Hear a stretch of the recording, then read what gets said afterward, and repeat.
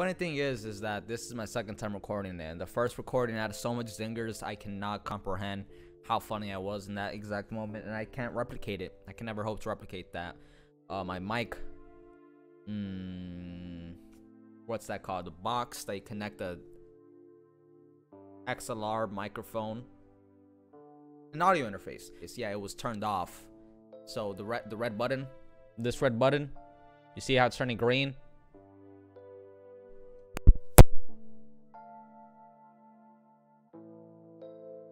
So that ruined my whole mood. So anyway, my Dress Up Darling, like it. Thought I was never gonna watch it. I thought I was gonna put my priorities straight and watch the godsend anime that is Attack on Titan with damn near perfect ratings, second in my anime list or something. But instead I watched the cringiest thing I ever fucking thought possible, which was a show I deemed in my head as the fan service of all fan services, more so than High School DxD. I take that back.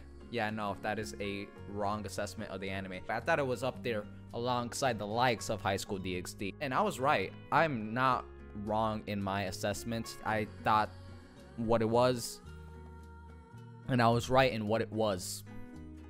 Wise sayings. So, it doesn't suffer from the same sappiness. The anime's not even done yet, so I can't even make a full review on it. But it doesn't suffer from the same sappiness that Horimiya does, which is just like the law of, or like Newton's second law, first law, all these other laws, the laws of thermodynamics.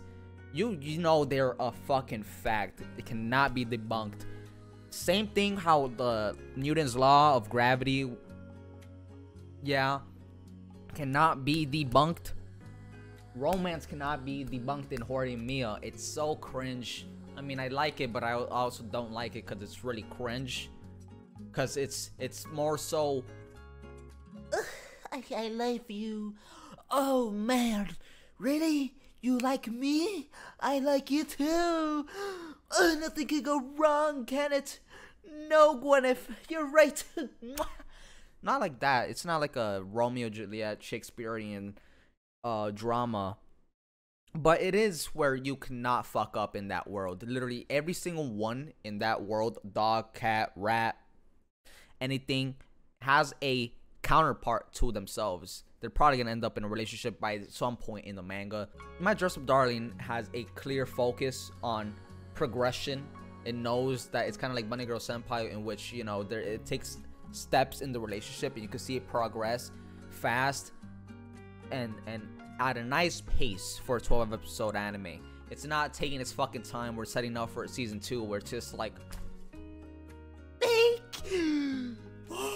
he almost confessed in season 2. No way. It's more so where it's just like, you know, the signs are already there by episode 2, which is great. I love it.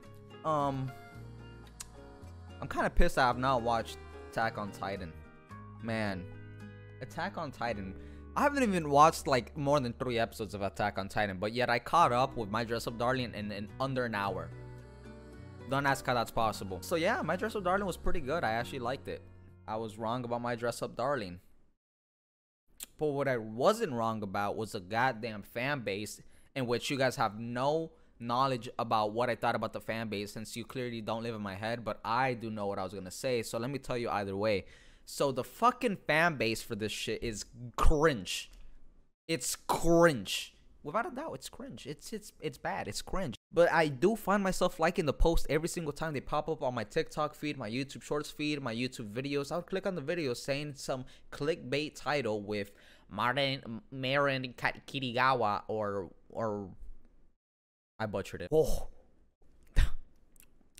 boobies. Oh, no way. She says what? It's kind of like those VTuber YouTube thumbnails and videos, which just have the most clickbait title. You click on it, and it's just them, like, purring in your ear. And then you whip out your... Yeah, it's a pretty good anime. I think you guys should watch it. It's pretty enjoyable. I do think it deserves its spot up there alongside the other ones. Man, I can make a full review by now. Oh! Fuck, I almost forgot about the goddamn fucking tropes it follows.